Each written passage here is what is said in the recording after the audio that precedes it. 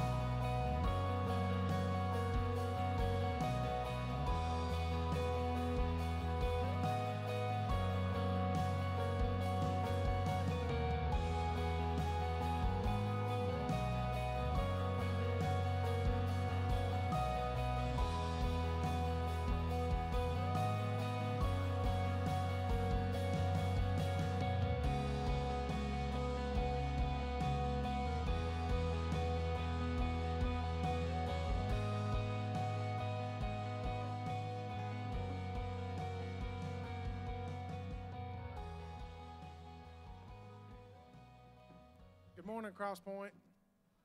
If you will, let's stand and worship the Lord this morning.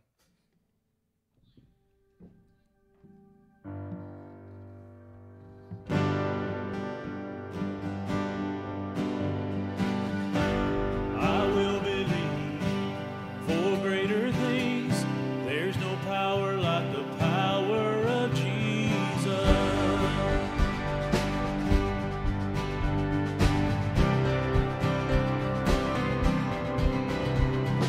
Just one word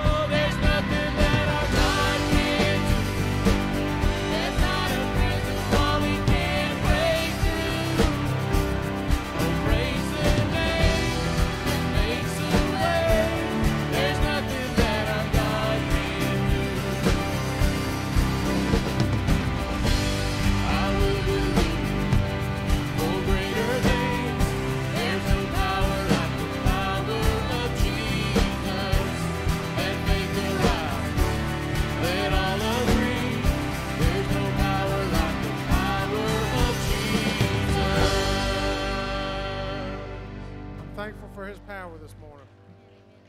And no matter what comes our way, there's nothing that he can't do for us.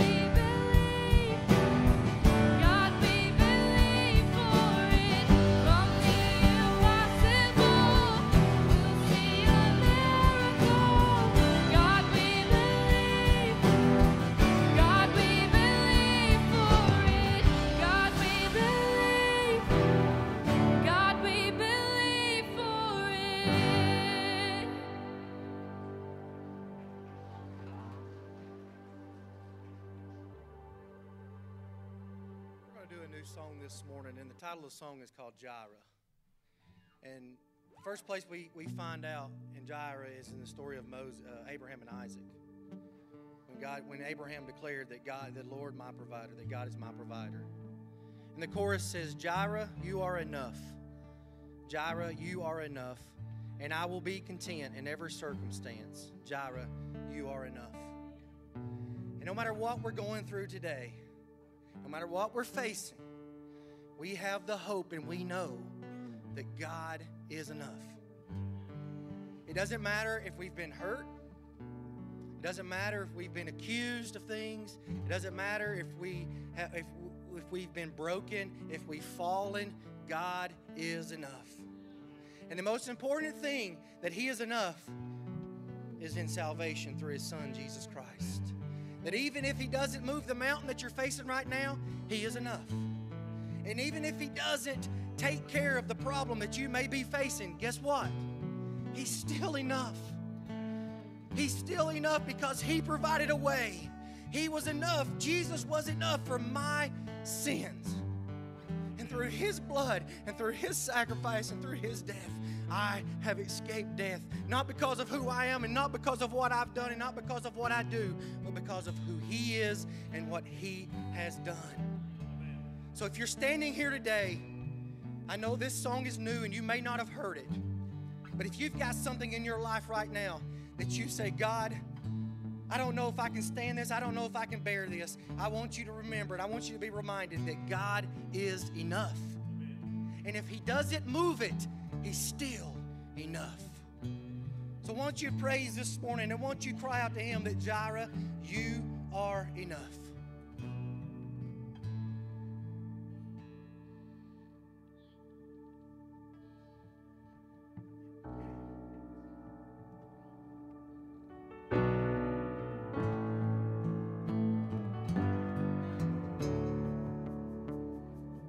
I'll never be more loved than I am right now. Wasn't holding you up, so there's nothing I can do to let you down. It doesn't take a trophy to make you proud. I'll never be more loved than I am right now. Going through a storm, but I won't go down. I hear your voice carried in the rhythm of the wind to call me out. You would cross an ocean so I wouldn't drown. You've never been closer than you are right now. Jireh, you are enough. Jireh, you are enough. And I will be content in every circumstance. Jireh, you are enough. Forever enough, always enough, more than enough. Forever enough, always enough, you are more than enough. I don't want to forget how I feel right now. On the mountaintop, I can see so clear what it's all about. So stay by my side when the sun goes down. Don't want to forget how I feel right now. You are Jireh, you are enough. Jireh, you are enough. And I will be content in every circumstance.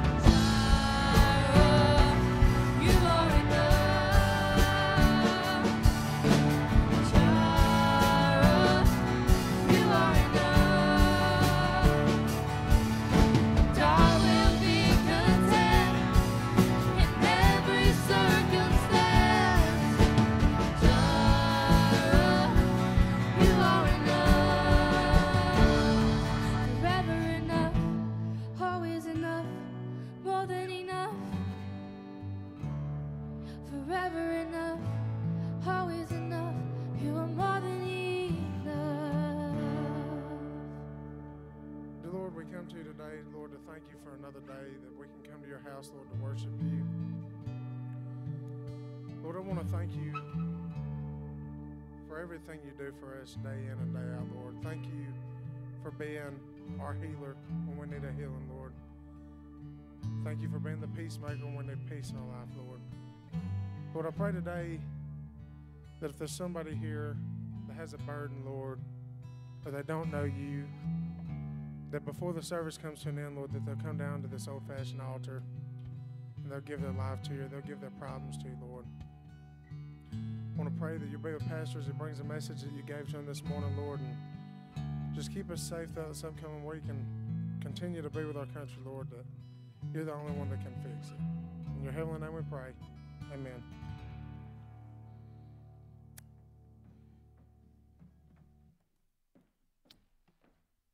Thank you, singers and band members. Take your Bibles and turn to Philippians chapter number 3. Philippians chapter number 3.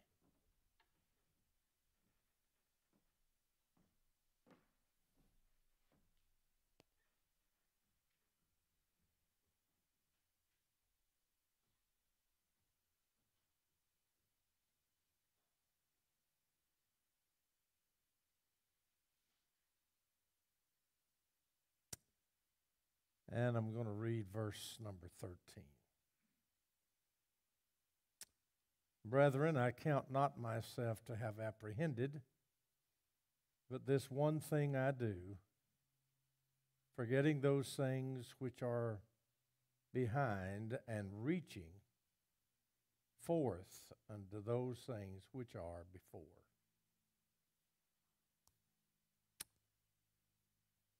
USA Today article not that long ago said that the average person makes 35,000 decisions a day.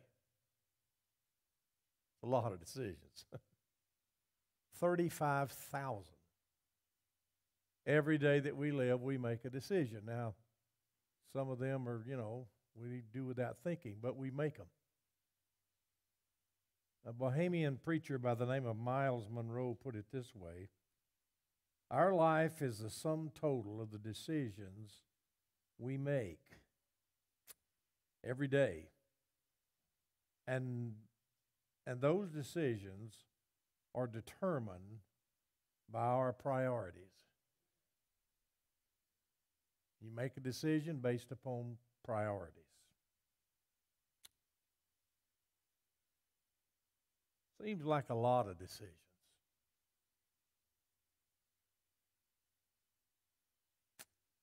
Some we make with delight. Some are very difficult. Some are insignificant, yet some seem impossible. Some are helpful. Some are hurtful. Some are common, while others are very critical. We make these decisions sometimes without thinking. You ever heard the phrase, what was he thinking? And somebody respond, he wasn't thinking at all. We make these decisions. But if we are to satisfy that holy discontent in our heart, which we should have, every person here should have that holy discontent in your heart to grow in the grace and knowledge of the Lord and to never get satisfied with where you're at in your spiritual journey. You can't sit and say, I'm happy, okay, I'm not going to learn anymore, do anymore. That's just not going to be a happy life. If we are to satisfy that holy discontent, we're going to have to make some very hard decisions. No decision is really a decision in itself. So we have to make some hard decisions. And that's what I want to talk about this morning, is making hard decisions. Some are very, very hard to make. Some are impossible to make. Brenda and I had a decision to make whether we were going to go to Pennsylvania. For a southern boy, that was a daunting decision. My first question was, will they have Crowder peas up there? And do they know about okra and turnip greens and cornbread? And hard decisions. When we arrived with all of our furniture, and they were going to unload our furniture in what was the prophet's quarter there in the church, they wanted to fix us some lunch. And they fixed us meatball sandwiches. Now, to me, a little southern boy, meatballs go in spaghetti. They don't go in sandwiches.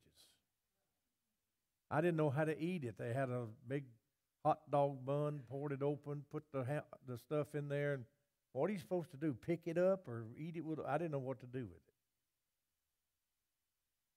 And then I discovered what Scrabble was. Anybody here know what Scrabble is? What is it? Scrapple, yeah. Anybody know what that is? If you know what that is, say amen. Oh, it's awful. I can't even describe it.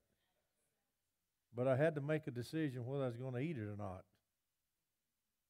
In the overall scope of things, it wasn't earth-shattering. But if I don't eat this stuff that members of my church is providing for me, that'll be the first chance they have to criticize me. He didn't even eat what we brought him. Hard decisions. Well, Paul is talking here about, I have not apprehended. I have not reached my goal yet. I have not completed my journey yet. And if I am to complete my journey, there's a couple of things I'm going to have to do. They're very hard decisions to make. Now, you can make them for two reasons. Number one, because there's something called the Scriptures. And we can always find comfort and guidance when we read the Bible to help us deal with hard decisions. Then we've got the Spirit of God that lives within us. If you'll let the Spirit of God control your life and speak to you concerning things about His Word, He'll give you clear leading, and the decisions that we make, whether hard or not very hard, will become a lot easier. So I want to talk about two things that Paul had to decide to do that were very, very difficult to do. They're difficult for us today. It doesn't get any easier. But you're going to have to make these two decisions if you progress in your spiritual life. If you keep moving forward and growing and becoming more useful, and by the way, that's what we're all supposed to be doing, is working to become more useful in His hands. You can't put a 14-year-old or a 13-year-old or a 2-year-old behind the wheel of a car. They have to learn, they have to grow, they have to mature. Well, you can't put someone that is immature in a place where he can do damage to other people if he doesn't know what the Bible has to say. I remember a Sunday school class in a church that I was pastoring. Hadn't been there very long, but my son went to the class, and he come back and he said, "Dad, I don't want to go to that class anymore." And I said, "Why?" And he said, "The teacher said that the way you get things from God is to murmur." So the children of Israel murmured against God, and that's what you got to do to get things from God, is to murmur Well, I don't think that's the way God answers prayer, and all God's people said. I don't think that's... so you can't be immature in places of maturity. Two things, and then I'll be done. Look, if you would, please, in verse number 13, the first part of the verse. He said, Brethren, I count not myself to have apprehended, but this one thing I do, forgetting, and here it is, forgetting those things which are behind. Now, the word forgetting means to neglect. It means to ignore. It means to not think about and do it by choice. You know, some things pop in our mind and we just play with it for a little while when we should expel it, according to 2 Corinthians chapter 10. But the past is something that you're going to have to forget. Forgetting those things which are behind. We can linger in the past to learn, but I'm telling you, living in the past means that you're going to lose. But forgetting the past. Well, Paul had a lot to forget. And he had this ability to do it because the Spirit of God lived within him. Let me give you three things that he had to forget. Number one, he had to forget the betrayal of a friend. He had to forget the fact that he had been betrayed by a close confidant. In 2 Timothy chapter number 4 and verse number 10, you'll find these words, For Demas hath forsaken me. Have you ever been betrayed by a friend? Have you ever been betrayed by someone that you trusted? Someone that you thought highly of and you held in high esteem, and they betrayed you, and that brought a great deal of emotional pain to your life. We talked about this Wednesday night. The psalmist said he was, the proud had him in great derision, or they were mocking him and betraying him and making fun of him. It's very painful. It keeps you from growing on because that dwells in your heart and your mind all the time. Being betrayed by a friend. The pain of betrayal is much more intense than the pain that comes when someone physically hurts you. Because it lasts, it lingers. The devil keeps bringing it up. The devil will constantly tell you that, how many people, if you heard this phrase, if you've ever heard this phrase, I want you to say amen real loud. He was hurt in church. You ever heard people say that? Same thing. If you've been hurt in church, say amen. So it's as common as air. It happens to all of us. It happens to the best of us. And it's painful. And the devil will keep using it to keep us from being everything that God wants us to be. Now let me show you something about Demas, and I want you to see this. Because it's very, very important. Demas had every opportunity to be a blessing to Paul the Apostle, and in his dying hour, just hours perhaps before he was executed, Paul said, Demas has forsaken me. Sounds to me like he was looking for Demas to help him, to minister to him, to be his confidant, but he said here, Demas hath forsaken me. Now here's what I want you to see, and here's what I want you to remember. Demas had every opportunity, more so than anybody else, to learn and grow and develop his spiritual life if he was saved, than most people in the Bible. In Philippians and Philemon, Paul mentions the fact in Colossians. In Colossians 4:14, he says that Demas and the beloved Paul greet you, or the beloved Luke greet you.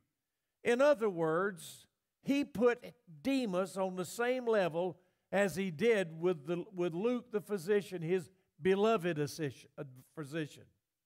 Now, Luke was a Gentile, and he wrote 2 books of the Bible, and probably wrote more words than Paul did in the Bible, and he was a close confidant, and Demas was right there with Luke and Paul when they were going through difficult times.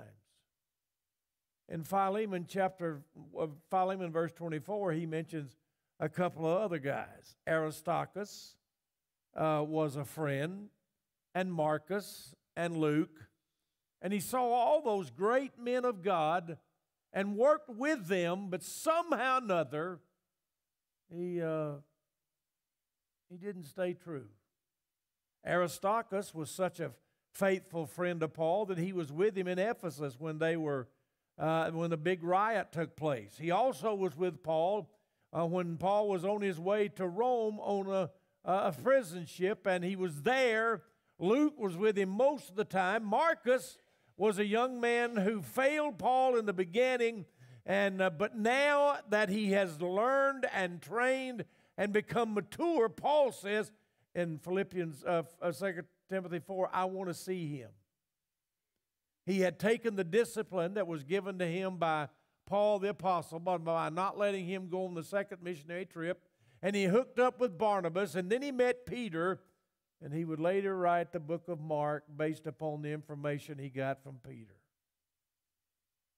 So he had every opportunity. He had all kinds of opportunities to be a blessing to the kingdom. They did great things together. But he betrayed him. And Paul had to remember that. And if he did, it would destroy his life. He had to forget it. Forgetting the fact that somewhere down the line, we don't know when it happened, but somewhere down the line, Demas forsook him. So I want to tell you this. As you go through your Christian life, if you hadn't already found this out, somebody is going to step on your sensitivities, and they're going to hurt you deeply, and you better not remember that. You better forget it. How can I forget it? You can forget it the same way that you remember to read the Word of God, and all God's people said. That's the reason, that's how you forget to be engaged in the Word of God, forgetting those things, the betrayal of a friend. Second thing he had to forget was the beating by his foes. 2 Corinthians chapter 11, verse 24 and 25, he says, I was beaten 5 times by the Jews. 3 times I was beaten with rods. Now, rods is the weapon of choice for the Romans, and they're kind of a big stick-like. And he was beaten 3 times there. And he said, finally, I was stoned, left for dead, outside of Lystra. So he had to forget all those scars that he carried from being beaten. He had to forget all those times that his enemy, I was thinking the other day, I just really thought about this, and you'll forgive me for my honesty, but being so blatant, but there's times, have you ever thought that you've lost the battle? Say amen. Have you ever just looked around and said, man, we're losing the battle? We're losing the battle. The devil is winning with all the things that's going on in society, the violence and all the things that are happening, and it's right in your face, and you just feel beat up by the world. You just feel like, I can't stand this, like that song, He is Enough. When you feel like you've been beaten down by the world, He is always enough. And you just have to forget what the world has done for you and done to you. How easy it would have been for Paul to be bitter. His friend had forsaken him, and he'd been beaten by his foes. But he would be the one that would write in chapter 4 of Ephesians, verse 31, let all bitterness and wrath and anger and clamor be put away from you with all malice. He was conscious that it was possible to be bitter. And he had to forget that. Just had to forget what people had done to him. I've never been beaten by anybody physically. I come close. Real close. I've had someone's fist balled up and ready to swing. And I've never been physically attacked. But spiritually, I'm attacked every day. If you're not attacked, you're not making much headway in the kingdom. If you don't have the spiritual battle going on all the time, you're not upsetting Satan very much. So he was beaten by his foes, and he had to forget about all that. Thirdly, he had barriers that he had to cross to finish his test, his journey. He said in Acts chapter 20, verses 23 through 24, I won't read it, but he was headed for Jerusalem, and he met with the Ephesian elders, and they were begging him not to go because they knew it would be trouble in Jerusalem. And he actually said, the Holy Ghost tells me there's going to be trouble in Jerusalem, but he says, none of these things move me that I might finish my course. The Satan of this world is going to put everything in front of you, every barrier he can, to keep you from finishing your course. Now remember, Psalms 37 verse 23, the steps of a good man are ordered by the Lord, and he delighteth in his ways. Remember this, God has a plan for your life. He has it laid out, and he wants you to follow it, and he'll walk with you. But I promise you, there will be barriers that prohibit and prevent and fight against you from finishing your course, and you need to absolutely forget about what the devil is doing and keep reminding yourself of what God can do. Because there's always going to be a stumbling block. Always going to be a stumbling block. I don't know how many times that I've had to go through barriers to finish my course. And each barrier leaves on your spiritual soul a scar and a hurt, but you have to keep on going. And you have to forget it. You just have to forget it and not keep thinking about it all the time. So he had to forget some things. That's the first problem. Learning to forget. Secondly, look if you would please in the latter part of verse 13.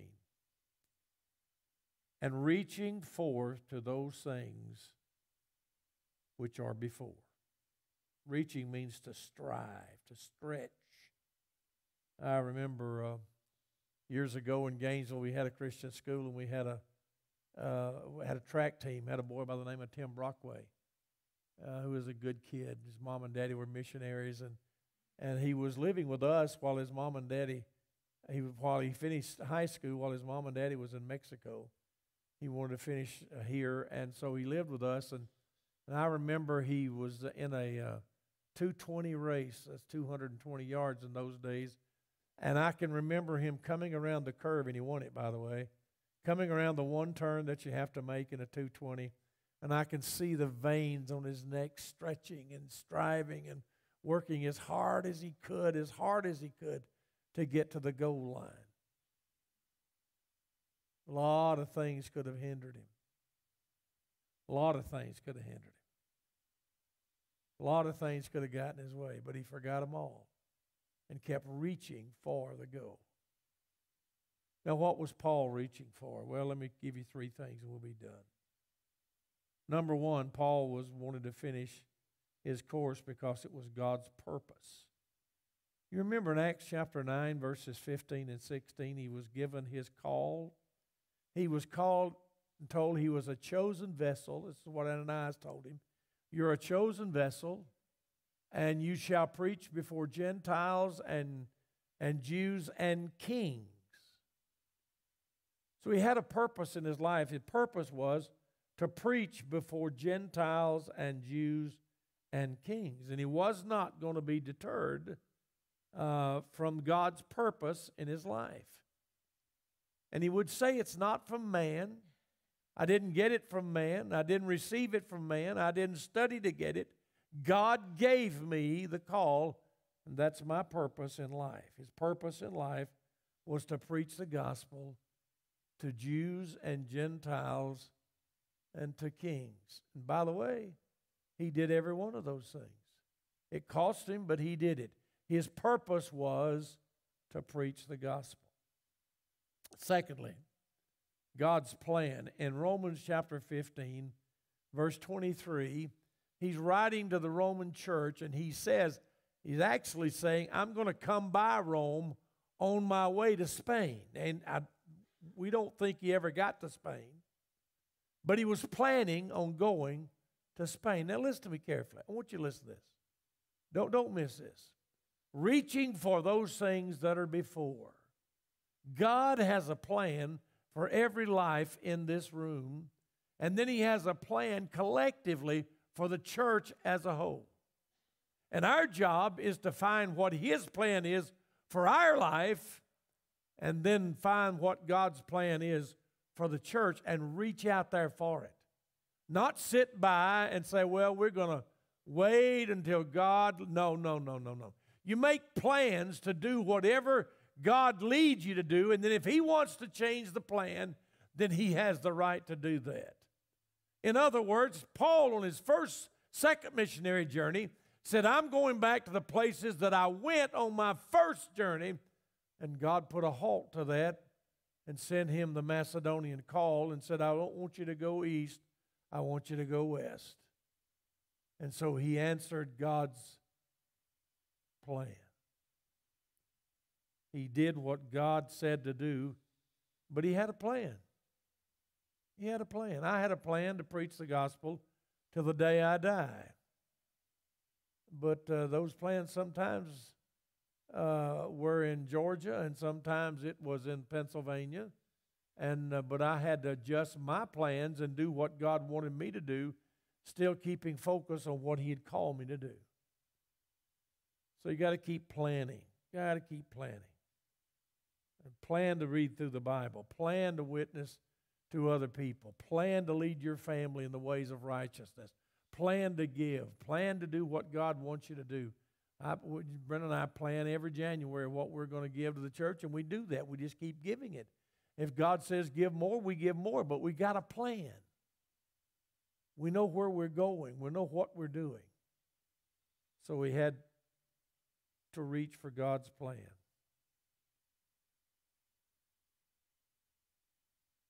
Finally, in 2 Corinthians chapter 11, verse 28, he reached for God's purpose, he's reaching for God's plan, and he's reaching for God's people. You remember this text where he said, I got all these things, but what daily cometh upon me? The care of the churches. Would you listen to me very carefully for the next few minutes, and I'll be done. Are you listening? If you are, say amen. One of the most damaging, and you're going to be shocked by this, one of the most damaging things that can happen to a church is if that church is based on relationships. Now, what do you mean by that? I mean, churches are not supposed to be gatherings of people of like hobbies and like thinking and like. We're supposed to be a gathering of people whose relationship with the Lord Jesus is what brings us together. You understand that? Our relationship with Him will make our relationship with others so much better. Say amen. But when you get your eyes off of Him and you get your eyes on somebody else, that's when trouble shows up. We've got to keep our eyes on Him. And Paul said, listen, the care of the churches, God's people, it ought to be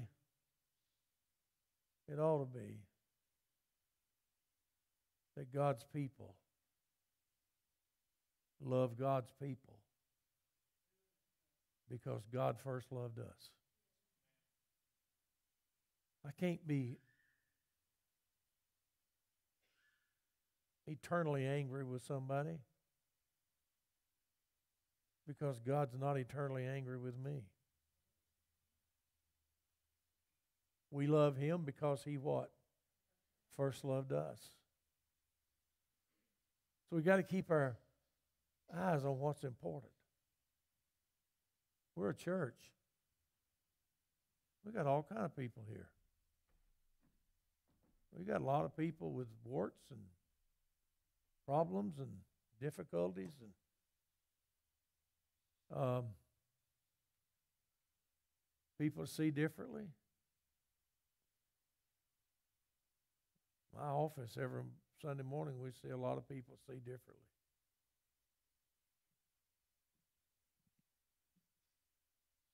Security team comes to my office to have prayer, and we have a die-hard Tennessee fan and a die-hard Georgia fan.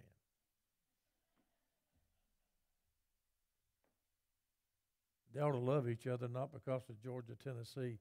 They love each other because of Jesus. Should never have a problem with another member in the church if you love Jesus. Well, he hurt my feelings. Well, yeah, I'm good. Yeah, I guess it did. Walmart hurt your feelings too, but you still go back there.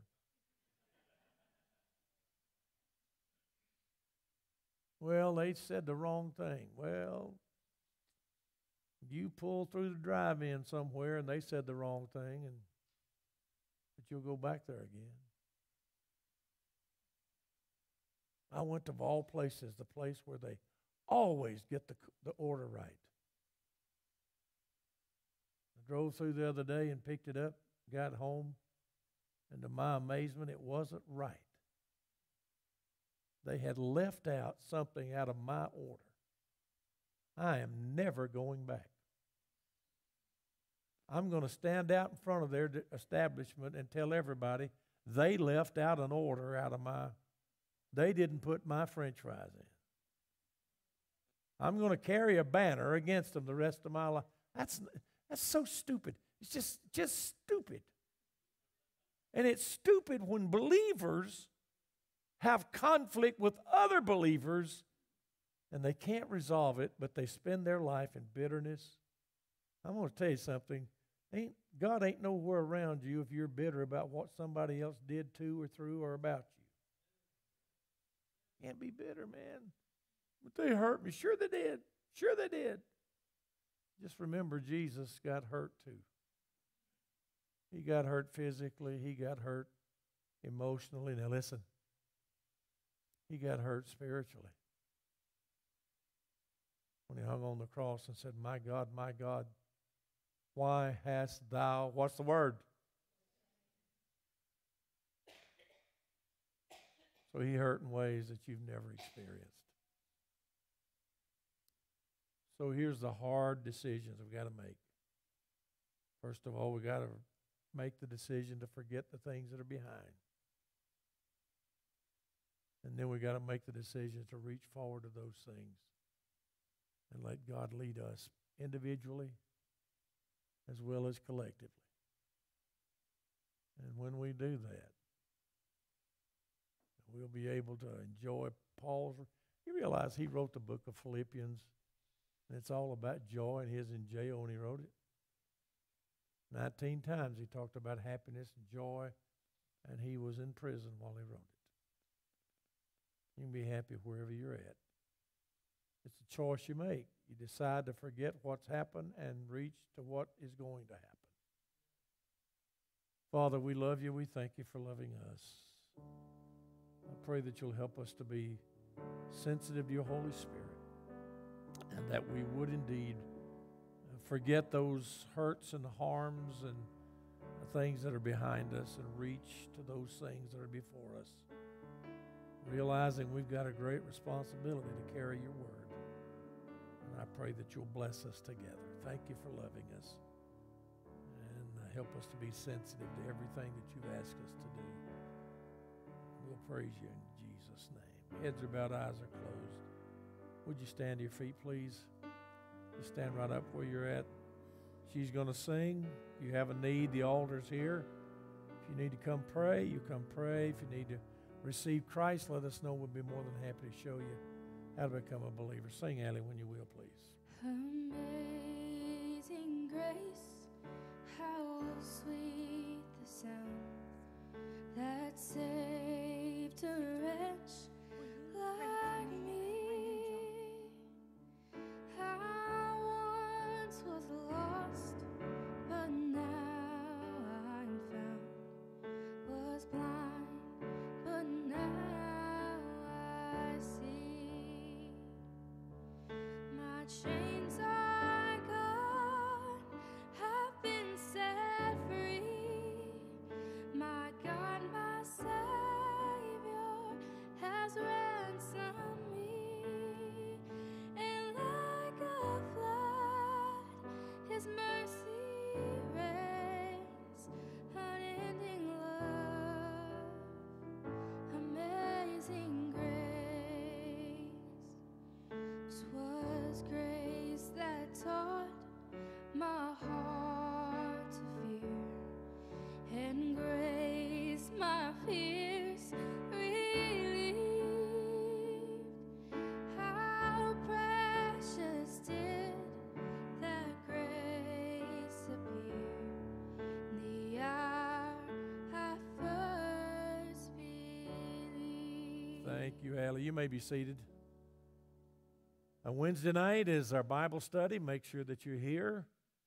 It was our second one after we come back from Christmas, and I know some of you missed, and I want to encourage you to please be here for that on Wednesday night.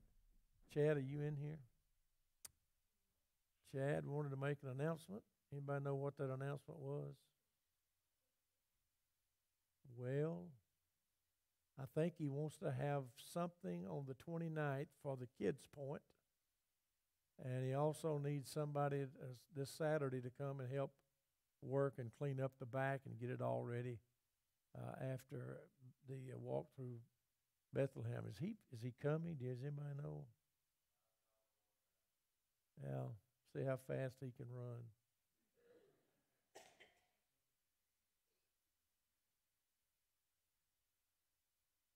Did you call him? Did he answer his phone?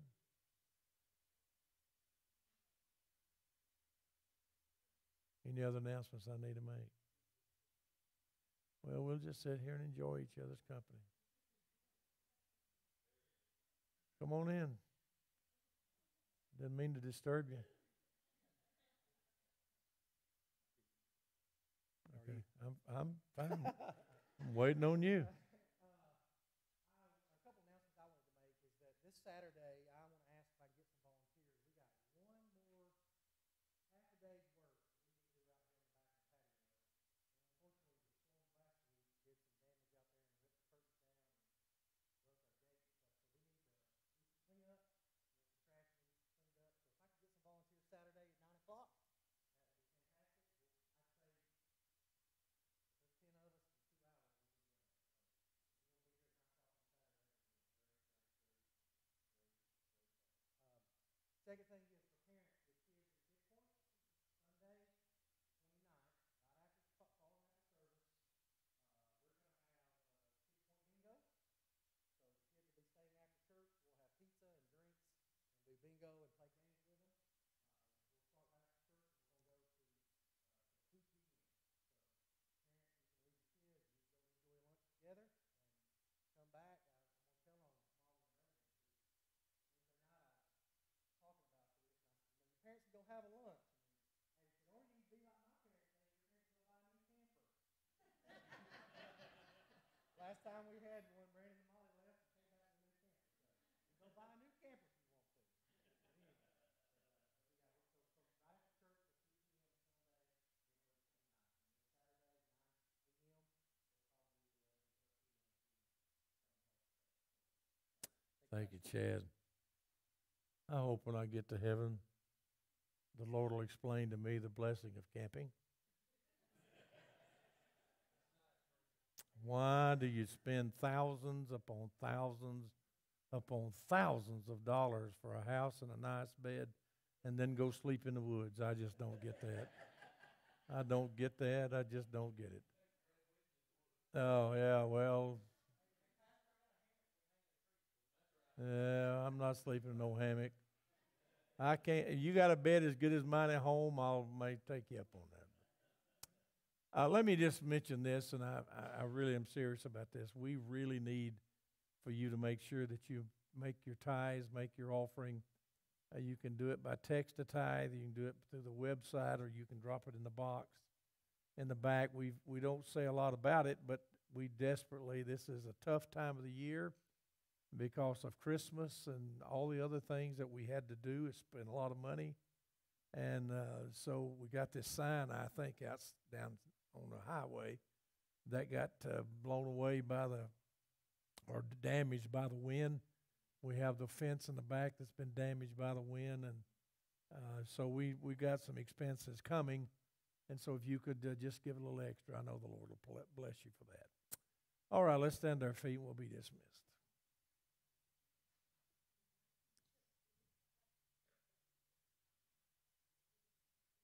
Your giving records are at the visitors, I don't know what it's called anymore. Guest services, yeah. And also